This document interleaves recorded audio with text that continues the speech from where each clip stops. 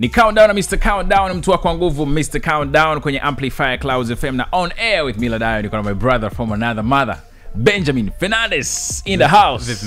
Mambo vipi ndugu yangu? Safi safi. Uko fresh kabisa? Kabisa. Mambo yanasemaje? Nashukuru Mungu. Naona mwaka huu umekuwa ni mtu ambaye umetumia muda mwingi sana angani kuliko ardhini ndugu yangu. Kidogo tu San Francisco, kidogo tu Los Angeles, kidogo tu si wapi. Marekani kwa sana si na nchi nyingine. Bwana hongera sana. Wewe ni miongoni mwa vijana ambao mimi nawafuatilia sana na napenda kujifunza kila siku kutoka kwao. So hiyo nayo kutoka kwangu. Nashukuru sana. Hongera sana. Safari zinasemaje? Nzuri tu. Nashukuru Mungu na ni baraka za Mungu tu zinanipeleka kule. Hatimaye umerejea Tanzania. Ndio. Sawa bana. Mimi nimekuona. By the way, Watanzania walikufahamu sana. Ulienda viral sana baada ya ile story ya kwamba Mtanzania amekataa mshahara wa milioni 420 Marekani. Ndio. Ile ndio ikakufanya uende viral sana. Ndio. Hivi ushawahi kujutia ule uamuzi? Amna kabisa. Yani mimi nilivyosema kwenye ile video, kwa nini utoe maji kutoka kisiwa upeleke kwenye bahari wakati thamani yake kwenye kisima ni juu kuliko kwenye bahari. So mimi binafsi nimeamini hivyo na nikasema unajua mimi ni mtu ambaye ninasali sana. Na kwangu binafsi Biblia inasema ni heri na jina bora kuliko mali mengi. So kwa sababu kule nimeshatengeneza jina bora Marekani na watu wanaheshimu sana. So nikasema ngoja niende nyumbani nianze kujaribu kufanya kitu kusaidia nchi yangu. Na niliona pia tajiri wa dunia Bill Gates alipokuja Tanzania alikuwa pia na wewe sana muda mrefu. Ndio. Hakukushawishi kivyote vile urudi kwenye timu yake? Mimi timu yao na waheshimu sana. Unajua wanafanya kazi nzuri sana hapa Tanzania na nchi nyingi sana hapa Afrika. So nawapenda sana na Bill Gates ni mtu ambaye ananiinspire sana. Mimi najifunza vitu vingi, haswa kuwa mnyenyekevu kutoka kwake, kwa sababu ni mtu mkubwa sana lakini ni very simple na mimi napenda kuwa mtu simple sana. Na ukienda hata Marekani unaenda ofisini kwake ni kawaida? Sio kawaida hivyo bwana jamani. Lakini tunapewa fursa kukutana na watu kama hao, kwa sababu kitu ambacho napenda kutoka Marekani ni Marekani wanaangalia uwezo na sio umri. Okay. Na huku Tanzania sana tuangalia umri, huyu dogo sijui nini, dogo hajui chochote. Kwa sababu mimi mwenyewe na sehemu zingine, ofisi zingine naitwa dogo sijui nini. So lakini kule Marekani na hadi kwenye ndio maana wanasema kwa nini nasafiri sana kwenye vyuo, nafundisha kwenye vyuo vikuu Marekani. Unafundisha? Nafundisha. Sio kufundishwa. Nafundisha kwenye vyuo vikuu Marekani. Na unafundisha vitu gani? Vitu vya programming, building businesses, entrepreneurship and emerging markets. Darasa kama hizo, changamoto za kutengeneza biashara kwenye markets kama Afrika, East Africa. So hizo vitu nafundisha pale kwenye vyuo. Unaweza kupitia picha za Instagram yangu utaona watu ambao nafundisha nao. Pia rafiki yangu Tara Banks. Kuna darasa moja inaitwa Project You, personal branding, nafundisha naye. Na Januari mwaka huu mgeni rasmi kwenye darasa ni Jennifer Lopez. Acha bana. Utaona. Inabidi tuende pamoja ndugu yangu. Hamna namna. Tulikuwa tunazungumzia Bill Gates hapo kidogo kabla hujatoka kwake. Ukiwa naye mara nyingi anazungumza nini kuhusu Tanzania, kwa sababu ashakuja hapa? Unajua mwaka 1994 alikuja hapa Tanzania na mke wake Melinda. Walienda kwenye safari Serengeti, Ngorongoro, alafu wanaenda Zanzibar. Alikuwa ile trip ile mwaka 1994. Walivyoona watu wanasafa kidogo, wanasema okay, labda watu wanaumwa, wakasema okay, unajua sisi tumepewa fursa kupata hii hela nyingi sana. So kwa nini tusianze foundation kurudisha hii hela kwa watu wengine? Ndio hiyo ilikuwa msingi ya kwanza hiyo foundation. Na walivyokuwa wanatembea kwenye beach pale Zanzibar waliongea kuhusu hiyo kitu. So Bill Gates ana moyo kubwa kwa Tanzania, anapenda sana watu hapa Tanzania, na foundation yake inafanya kazi vizuri sana hapa Tanzania, haswa kwenye sekta ya afya. Na wewe ukikutana naye kama hivyo mara nyingi huwa anazungumzia zaidi Tanzania? Sio sana, kwa sababu yeye ana vitu vingi, so like huwezi kusema Tanzania kila saa, but anajua sana natoka Tanzania. Tena nikikutana na vile kitenge yangu anasema napenda shati yako. Mtu very simple sana. Benjamin bana, moja kati ya vitu ambavyo pia vinakupa heshima na jina lako linazidi kuwa kubwa zaidi ni application ambayo umeileta msaada mkubwa sana kwa Watanzania. Kitendo cha kuwa na application ambayo unaweza kutuma pesa bila kutumia internet. Ndio. Na wakati unatumia application. Ndio. I say hiyo ni teknolojia ya hali ya juu sana kwangu mimi. Asante. Najua kuna watu wengi ambao bado hawajaifahamu Nala na wanatutazama sasa hivi. Nala ni nini? Nala application ambayo watu wanaweza kuipata kwenye Play Store. Kwa hiyo wakiingia Play Store wakiandika Nala, ambayo unaweza kufanya miamala yako yote kupitia mtandao yoyote ya simu hapa Tanzania. Kutuma hela, kulipia bili za umeme au TV, kutoa hela kwa wakala na kuangalia historia yako ya miamala yako yote kwenye application moja. Kama una line mbili, una line moja, yote unaangalia kwenye application moja. Yeah. So unaweza kufanya, alafu application nzima ulivyosema inafanya kazi bila internet. Kwa hiyo uhitaji bando, tena nitakuonyesha picha tu moja hapa. Uhitaji bando yoyote, lakini unaweza kuangalia account zako zote kwenye mtandao hapa hivi. So kama una account mbili na huku swipe right unaweza kuangalia historia ya miamala yako and umefanya payment gani na kila kitu. Everything inafanya kazi offline and it's bank grade security. Ni the most secure mobile money application in Tanzania. Na mwanzilishi wa hii application ni wewe? Yeah. Ulianzisha mwaka gani na ilikuwaje? Mwaka huu nilivyofika rudi. Unajua mimi nasema kitu zote kwa vijana wengi. Mimi napenda sana vijana, na ukitaka kutengeneza kitu ujifunze kwanza. So mimi kujifunza ni mtaji. Kwa kabla sijaanza nikaenda sema ngoja tuanze kuzunguka kwenye sehemu mbalimbali hapa Tanzania. So nilienda Kariakoo, nilienda Temeke, nilienda sehemu mbalimbali kukutana na watu, kuwahoji wazee, vijana, any age, na kwa nahoji, vipi unatumia miamala yako kivipi, whatever, kwa sababu pale najifunza kutoka kwao. Watu walikuwa wanacheka sana nilivyokuwa napanda mwendo kasi. Angalia jamaa wa Bill Gates kafulia anapanda mwendo kasi, nilikuwa nasema sawa, kwa sababu pale mimi najifunza. Hiyo ni mtaji wangu, kujifunza ni mtaji, nasema siku zote kwa watu wote. Nilivyokaa na watu nikajifunza vitu tatu. Cha kwanza, hizi smartphones zinaongezeka hapa Tanzania, lakini sio kila mtu ana bando au anaunga bando. Cha pili, security ni kitu muhimu sana. Kwa hiyo ukitengeneza kitu kwenye application, security lazima iwe hali ya juu kabisa. Na cha tatu, watu hawaelewi shingapi walitumia wiki iliyopita. 50% ya Watanzania according to FSDT hawezi kukuambia wiki iliyopita walitumia hela kwa kufanya kitu gani. Yani hela inaingia inatoka, lakini hawezi kukupa records. Kwa hiyo hizo vitu tatu nikasema ngoja nijaribu kusaidia hiyo kitu. Kwa sababu kufanya miamala kikawaida, unaandika nyota 150 alama ya reli, alafu unaingiza, bonyeza tuma hela, chagua mtandao, unaingiza herufi 10, alafu unaingiza kiasi, alafu unaingiza pin. Ile process unaingiza herufi 46 kwenye simu yako. Nikasema kwa nini hatuwezi kufanya ile process ndani ya sekunde 10 kupitia simu yako? Ndio maana tukatengeneza Nala. Na hapa pia nitajaribu kutumia hela, naweza kutumia hela chini ya sekunde 10 utapata. I say. Sasa hivi. Bana umetisha bora kuitumia, lakini ile charges zote za miamala ni zile za kawaida. Kwa mfano kama mtandao yako ni Voda na kucharge shilingi ngapi kutuma hela kwa mtu mwingine wa Voda ni ile yote. Nala haiongezi hela yoyote juu yake. Okay. Yeah. Sasa unapata vipi faida, ama unaweza vipi kuendesha kwa kutumia gharama? Yeah. Lengo yangu kiukweli ni kutengeneza benki ya kwanza ya kidijitali Afrika nzima. Na nataka nianze hapa Tanzania. Hiyo ni lengo. Okay. Hatua ya kwanza ni kutengeneza application iko simple sana, inarahisisha miamala kwa watu wote. Then naweza kuongeza features baadaye. Labda mtu akitaka mkopo, naweza kwa sababu najua Milad anatumia hela kufanya kitu gani. So we can do vitu kama hivyo. Okay. Yeah. So jinsi gani naweza kuuliza swali hiyo. WhatsApp wanatengeneza hela kivipi? Ndio hapo, si ndio? So just making better decisions and wana offer products and services. Yeah. Bado umeona mbali sana ndugu yangu. Hiyo inaitwa kuona mbali. Asante. Hongera sana. Mdogo vitu vikubwa hapa watu najua watu wengi sana Tanzania wanatumia Nala. Chini ya mwezi 6 tu zaidi ya watu 50 wanatumia Nala. Alafu hata sijafanya uzinduzi hata moja, na sijafanya hata marketing campaign hata moja bwana hapa Tanzania. Kwa nini? Mimi kampuni zangu ambayo mimi nazi-admire, umewahi kuona tangazo ya WhatsApp? Hapana. Umewahi kuona uzinduzi ya Instagram? Hapana. Hizo kampuni mimi nazi-admire. Kwa hiyo kama mimi nazi-admire hizo kampuni, huko Tanzania tunapenda kufanya uzinduzi. Unazindua sabuni hapa, hata sabuni hujatengeneza.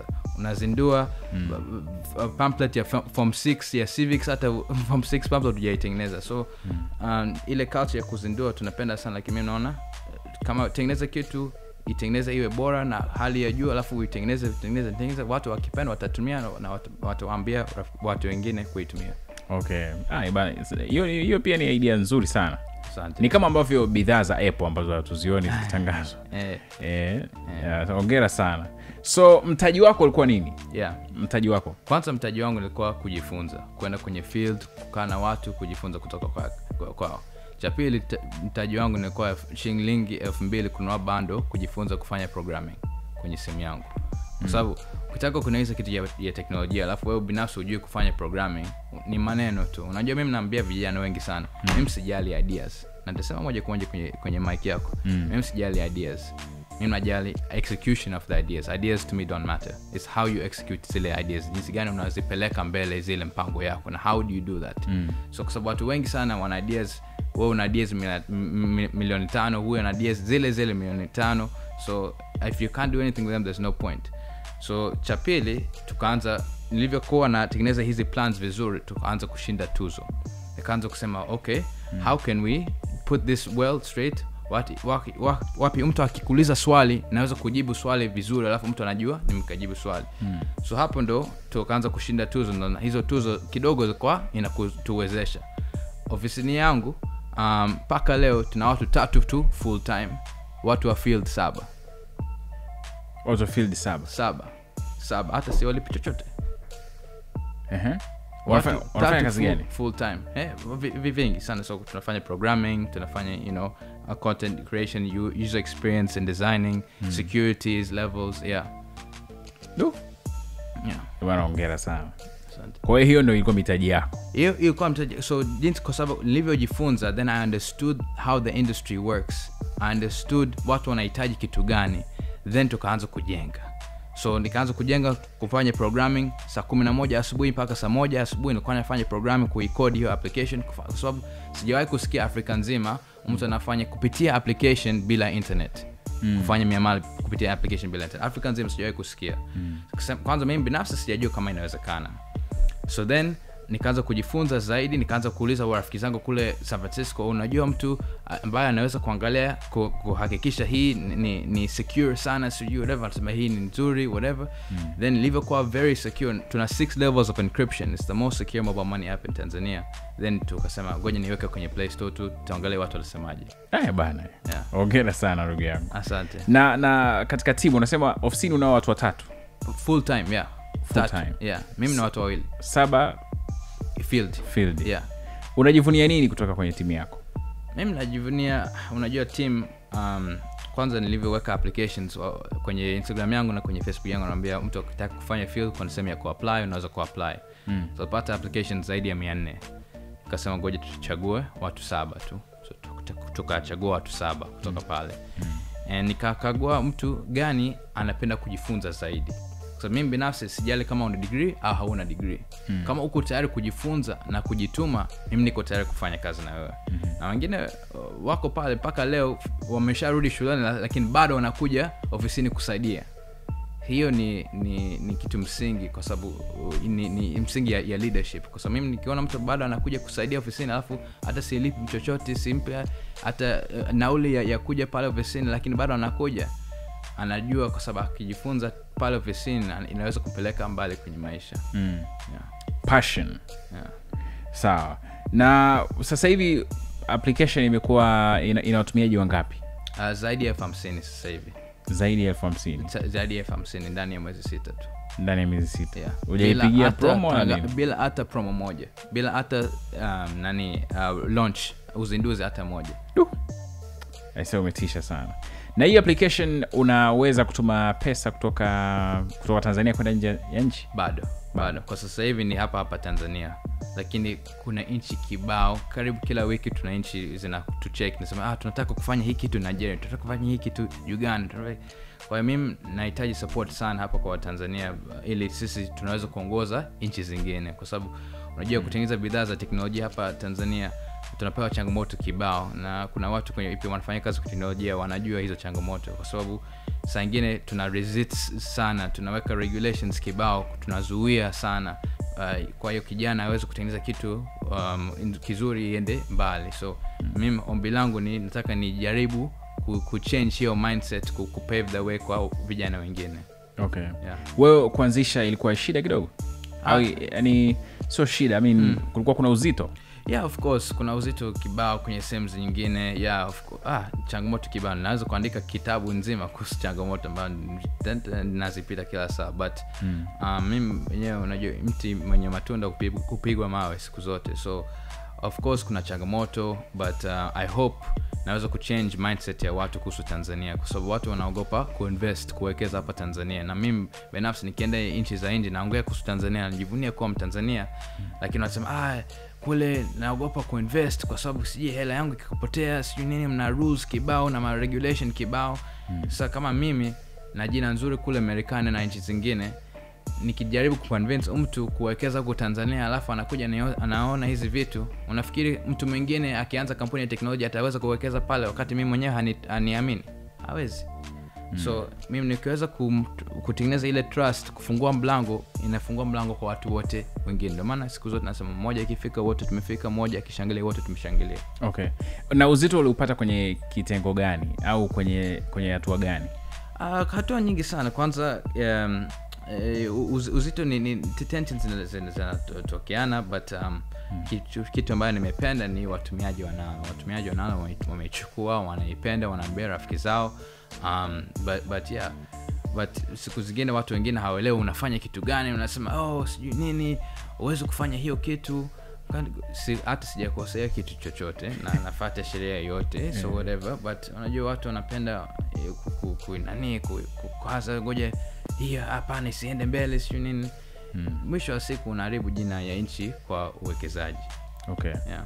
Na umepata sana tuzo kusema kweli. Nimekuwa kwenye tuzo nyingi sana.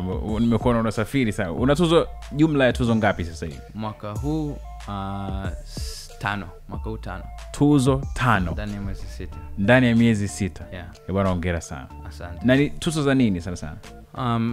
Kuna tuzo kutoka Stanford, walichagua mwanafunzi bora kwa ndani ya hiyo mwaka miwili, so nikachukua hiyo tuzo. Stanford, Marekani. Yeah, chuo cha biashara namba 1 duniani. Wakaniambia mimi ni mwanafunzi bora, so wakanipa hiyo tuzo. Bana. Na tuzo zingine zinakuja na hela, so hiyo tuzo ilikuja na hela. Tuzo nyingine ilikuwa ya Ecobank, tukashinda, tukachindana na kampuni 412 hapa Afrika, na tukachukua nafasi ya kwanza kwenye aspect ya fintech, financial technology, kwa sababu watu walipenda sana hiyo issue ya offline payments. Na nchi nyingi sana wanataka sisi tuingie kwenye nchi zao.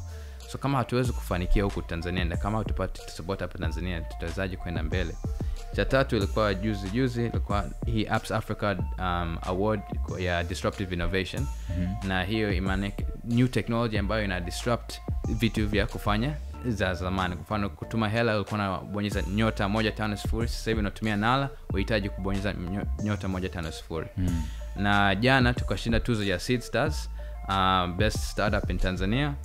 Na wiki iliyopita tulikuwa California, tukashinda hiyo tuzo ya Y Combinator, ni accelerator incubator ambayo ilikuwa na hela kubwa kidogo. Nimeona $150,000. Ndio. Bwana. Hongera sana ndugu yangu. Asante. Na hizi pesa unazirudisha kwenye kuinvest zaidi? Yeah, so basically kwa Y Combinator ni accelerator maarufu sana duniani kuliko zote. Kampuni 12,000 zina apply, alafu wanachukua 1.5% ya 1.6 ya watu. Na kusema kweli sijafikiri tutaingia, kwa sababu unajua Millard, watu wanaona hizi tuzo lakini hawajui mara ngapi nimefeli pia. Hawajui mara ngapi nimeapply nimekataliwa. Y Combinator nimeapply kwa miaka 2 mfululizo, mara 4.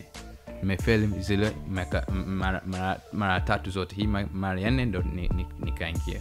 Bana. So watu wengi wanafikiri huyu jamaa sijui nini anashinda tuzo zote, lakini unajua nimeshakataliwa. Tena timu yangu wako hapo wanajua over zaidi ya applications 100 nimeshawahi kukataliwa ndani ya mwaka 1.5. Application 100 za apply kwa fedha, kuuliza mtu awekeze kwenye biashara yako, zaidi ya 100 nimeshakataliwa. So ukishinda moja, unajua watu hawajui umekosa ngapi huko nyuma. Wanaangalia huyu jamaa sijui nini kila saa, wengine wanakutokana, lakini hawajui wewe unapita struggles gani kuipeleka tu mbele hiyo kampuni. So hii ya Y Combinator kweli ni baraka ya Mungu, ni $150,000, lakini nataka nitengeneze kitu moja kile, kwa sababu najua watu wataanza kuuliza, Benja naomba milioni 2 hapa because direct message inaanza kuingia. Hiyo hela ni ya kampuni, sio ya kwangu binafsi. So kwenye kampuni kuna board of directors, kuna vitu ambayo ni protocols ambayo natakiwa nizifuate. Sio Benja anataka kununua gari na nanunua gari. Mimi mpaka leo sina gari. Why? Lakini ningekuwa na hizo tuzo, kila tuzo ninipe hela. Eco Bank juzi imenipa $10,000. Sasa ningenunua gari. Sina gari. Kwa nini hauna gari? Mimi napenda vitu simple. Pia ofisini everything simple. Very simple. Hebu tupe picha kwanza ya ofisi yako kwanza. Ikoje? Hiyo simple ofisi yangu iko home. Nyumbani tunapiga kazi pale sebreni ndio ofisi. Acha bwana. Kwa hiyo kampuni zingine wakisema nala naipenda sana, nataka nije makao makuu. Watu nafikiri tena tulivyoanza Millard. Mimi mwenyewe nilikuwa customer care, mimi mwenyewe nilikuwa kwanza hizo. Kwa watu wanasema nilikuwa napita rafiki yangu akaja, Benja, customer care yenu wako vizuri sana. Hebu waambie. Nitasema sawa, nitawaambia. Kumbe ni mimi hapa tu. So tulivyoanza kuwa na whatever, very simple. I don't like vitu vya show sana. Tena hii kufanya interview kama hizi Millard, sio kwangu kujionyesha, sio kwangu kusema okay tumeshinda hii hela, hapana. I hope hii story inaweza kuinspire kijana moja aweze kujua kuna fursa kwenye teknolojia. Wewe unajua story yangu ilikuwa ya mwisho darasani Heaven of Peace Academy, nilikuwa nimefail kabisa na nimefanya turnaround kubwa sana kufika wapi nilipo leo. Lakini kuna ile hope, kuna ile unaweza kufanya, but I hope pia watu wanavyoangalia hii video wanaweza kusema tukiweza kuonyesha kitu moja ya Kitanzania inaweza kuingia kwenye nchi zingine, alafu inaweza kuongoza sio Tanzania ya viwanda tu, Tanzania ya viwanda kwenye teknolojia pia. Tusiache teknolojia kwa sababu teknolojia ni kitu kubwa. Watajiri karibu wote kwenye hiyo top 10 duniani ni kwenye teknolojia. Okay. Na una mpango wa kuwa na ofisi yako sasa? Kuhama nyumbani? Of course, yeah, of course ipo, but ni ngumu kwa sababu mimi mwenyewe sipendi kutumia hela sana. Very simple. Kana mtu yote ambaye ananifahamu sana, vitu flash sipendi kabisa. I just like keeping it simple and peaceful. Bas. Yeah, tena ukija ofisini utaona ile t-shirt na vai ile t-shirt mara 2 kwa wiki, mara 3 kwa wiki, ile tu. Kama Mark Zuckerberg. Simple tu bas. Yeah.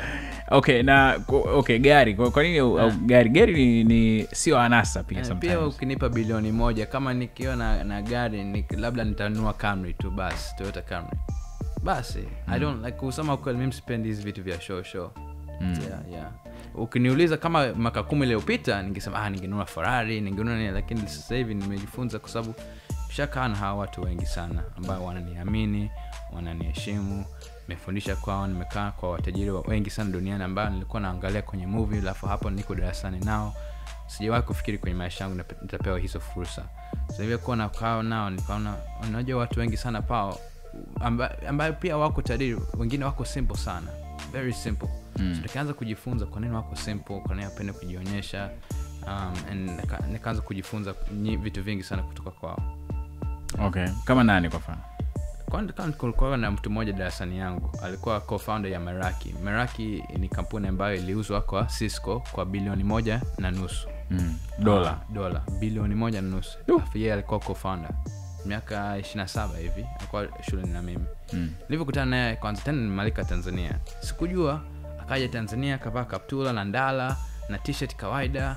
Sikujua yeye ni nani, whatever, rafiki yangu tu. Tukaenda pale Marekani, akaniambia ngoja nitakufuata uwanja wa ndege. Kanifuata uwanja wa ndege, gari ya kawaida tu ya mwaka 1998 Toyota. Tukifika pale nyumbani, nikaona like nyumba ndogo. Then baadaye nikajua yeye ni nani. Nikashangaa. Mtu yupi ana hela kibao kwenye account yake alafu anaishi very simple. Hiyo nimeipenda sana. Na mtu mwingine ambaye ananinspire sana kwa hiyo ni Warren Buffett. Rafiki yake Bill Gates sana. Anakaa kwenye ile nyumba ambayo alikaa miaka 1960 mpaka leo, ile nyumba moja tu. I say. Anyway, vijana wetu, sisi kwenye jamii zetu tumezoea sana pia kulalamika au kuzungumza juu ya mtu. Tunaweza tusiwe tunamjua wala tujue kukutana naye. Kwa mfano uamuzi wako wewe wa kukataa mshahara wa milioni 420, najua watu wengi waliongea. Uliona hiyo. Hata hii pia ya kushinda dola 150 na hauna gari pia najua wataongea vile vile.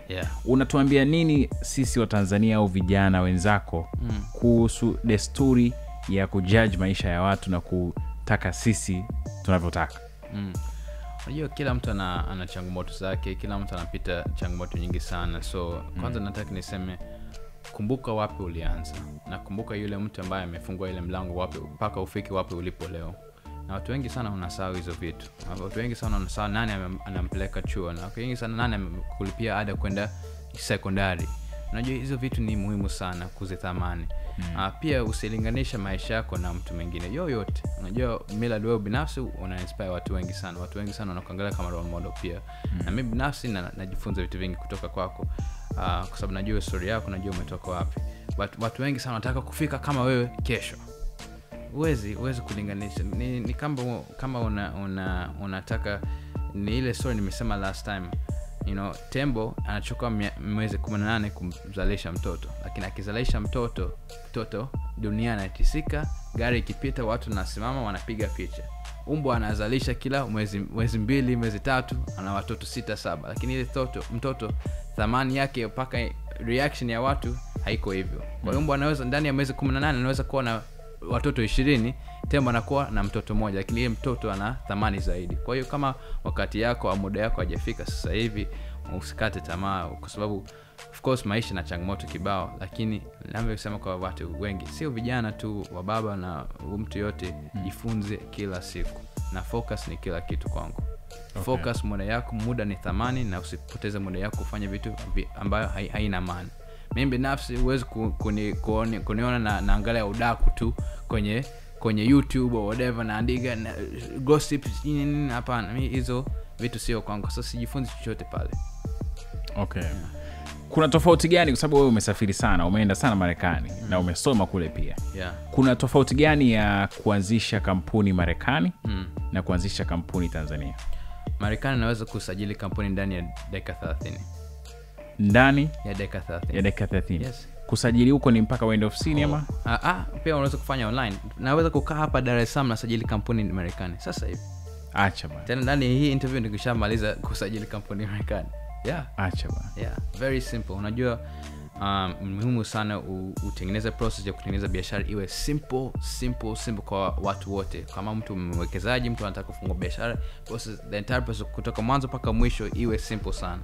Sasa unaenda huku unasubiri mwezi mmoja, unaenda huku sijui nini, unaweza kwa ofisi sijui ngapi mpaka ukamilishe, alafu kama hujakamilisha alafu unaanza sijui nini, hairuhusiwi sijui nini. Unajua hizi vitu zinasikitisha sana. So pia kusema kweli kwenye upande wa uwekezaji, mimi nimeongea na watu wengi sana kuhusu Tanzania. Kila mtu nikutana naye kutoka Marekani au mtu maarufu sana, na mmoja moja kwa moja kutoka Tanzania, karibu Tanzania sijui nini, nataka wajue kuhusu nchi yetu. Lakini wanasikia hizi stories zingine, wanasoma taifa ya habari, kitu kingine kutoka habari kule Marekani, ina paint picha ambayo watu hawezi kuamini kuwekeza Tanzania itakuwa nzuri. So kwenye upande wa biashara, Marekani inarahisisha ile process yote. Kwa hiyo ukitaka kuanza, mtu yote who lives in America anaweza kuanza biashara pale, like a very simple process. Wanakusaidia sana. Na hamna sehemu unahitajika kwenda physically ama kupeleka vitu? Mimi leo hata sijaenda physically popote. You can mail it.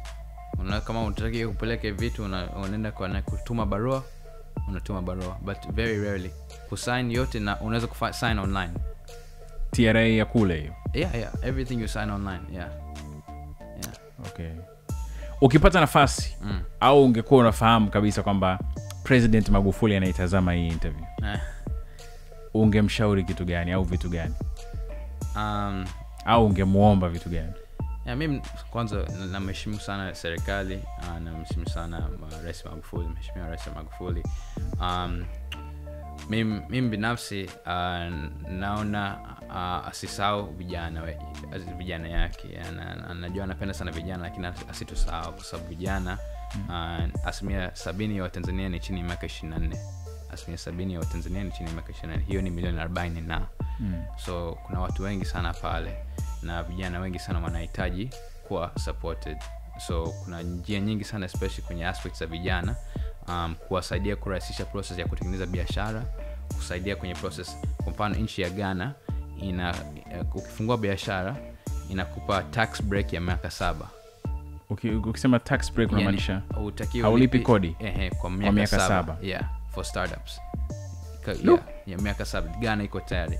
So akiweza kwa sababu kama kweli tunataka kufika Tanzania ya viwanda, hizo process lazima iwe inarahisishwa kwa watu to build a country, to build an economy, you know. And sio viwanda vya manufacturing tu, asisahau hizi viwanda vingine vya teknolojia, kwa sababu teknolojia ni powerful sana. Na nchi ambayo mimi binafsi na admire, lakini pia nasema I hope Tanzania iwe hivyo kwenye upande wa biashara, ni kama nchi kama Rwanda hapa East Africa. Rwanda umetengeneza very friendly business environment kwa watu. Na watu mimi namwambia rafiki zangu, kwa nini unaenda Rwanda? Kuna kitu kule, Tanzania kuna kile kitu, kuna hii. So lakini process ya kuanzisha biashara kule ni nzuri sana kwetu. So mimi binafsi nilivyoshinda hii hela, nchi zingine zinatuita tuende kule. Wakati mimi nasema mimi nataka nianze hapa Tanzania nipeleke kule, utapata changamoto nyingi sana, pata hii na hii. Najua tayari pia watu wanavyosikiliza kwenye hii video, changamoto zitakuja na zitakuwepo zaidi, lakini I hope sisi kama nchi, kama naweza kufungua mlango kwa watu wengine, tusaidiane tufungue mlango kwa watu wengine. So Mheshimiwa Rais namheshimu sana, sijakutana naye but namheshimu, na ana kazi kubwa, so sio lazima nikutane naye. Anafanya vitu vyake, mimi nafanya vitu vyangu, namheshimu, but asisahau vijana. Okay. Yeah. Kwa ni hayo tu ya kumwambia president. Yes. Okay, sawa. Najua wewe unapenda sana kusikiza gospel. Sana. Ndio? Yeah. Nyimbo gani 3 unazisikiza sana au zinakupa nguvu sana au mara nyingi unapenda kuzirudia? Najua mimi nasali kila asubuhi na kabla sijatoka tena, nikiwa nafanya kitu kikubwa, kwa mfano kabla ya ile interview ya Y Combinator nilikuwa nasikiliza gospel kwa wiki nzima. Hillsong nawapenda sana. Hillsong worship. Okay. Napenda hiyo nyimbo zao za worship sana. Okay. Yeah, zinanipa nguvu kwenye mood ambao huwezi kunigusa. Okay. Yeah. Na Y Combinator nimeitamka vizuri, I hope.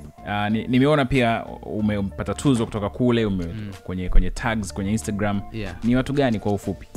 Ni accelerator program, ni program ambayo ni maarufu sana Marekani au duniani. Ni program ambayo ni ngumu sana kuingia. Asilimia nilisema watu 12 wana apply, asilimia 1.6 wanaingia tu. Okay. Kutoka F12. So tukachaguliwa pale. Kawaida kampuni za Kiafrika ambayo zinachaguliwa pale ni Nigeria, Kenya ni kampuni moja tu ambayo kwenye historia imewahi kuchaguliwa, na South Africa. And then one on labda Morocco mtu moja, na Egypt mtu moja, but Tanzania hatujawahi kupata mtu. Pia tulivyoingia wakasema you're the first Tanzanian ever kufika hadi kuingia. Tanzania wana apply, lakini kufika hadi kuingia ni ngumu sana. So wanakusaidia, wanakupa hiyo hela, wanakupa mentorship, wanakusaidia kujenga biashara yako, alafu mwisho wa siku unafanya demo day. Demo day ni siku ambayo unaweza ku raise hela zaidi kuliko hiyo. So unakaribisha wawekezaji, wanakuja waangalia biashara yako inafanya kazi kwa nchi gani, wakipenda wanawekeza zaidi na hela itakuwa zaidi kuliko hata hiyo hela ambayo wanapetupa. Okay, so ni kampuni ambayo ina deal na makampuni ya teknolojia? Yes, mainly technology, yes. Okay, yeah. Sawa. Na masuala ya kifedha tu au chochote kwenye teknolojia? Anything kwenye teknolojia. Kuna Airbnb ilitoka Y Combinator, Dropbox ilitoka Y Combinator.